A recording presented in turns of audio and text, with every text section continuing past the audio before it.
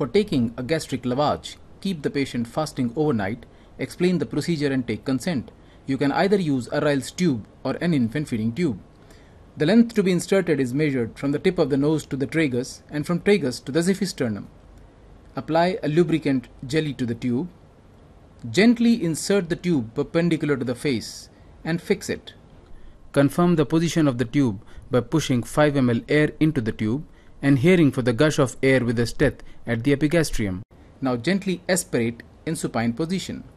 If there is no aspirate, try in the left lateral and right lateral position.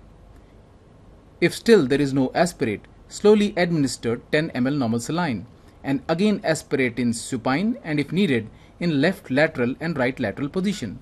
If still needed, you can give additional 10 ml bolus and again try.